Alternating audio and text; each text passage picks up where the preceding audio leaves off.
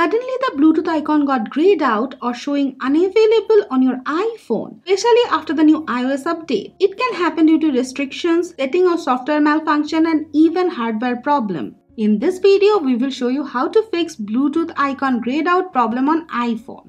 We are using an iPhone 14 Pro Max, but you can use any iPhone running on latest iOS. First, open settings, turn on airplane mode. Now give your iPhone a forced restart.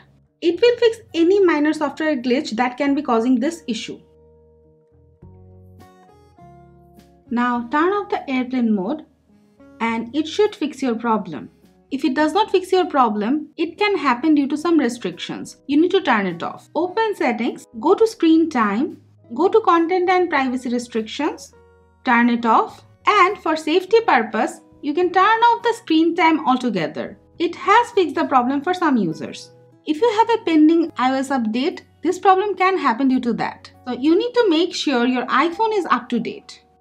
If there is a pending update, update it. And it should fix your problem. If it also does not fix your problem, it can happen due to some customized settings. So give your iPhone an all settings reset and it should fix your problem.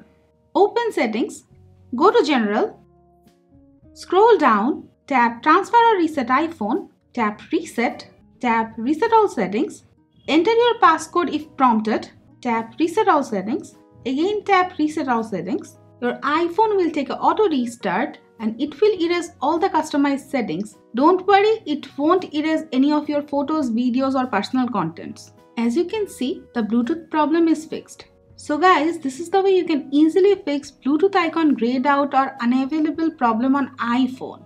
That's it for now. If you have any query regarding the topic, let us know in the comment below and always stay with our channel. Thank you.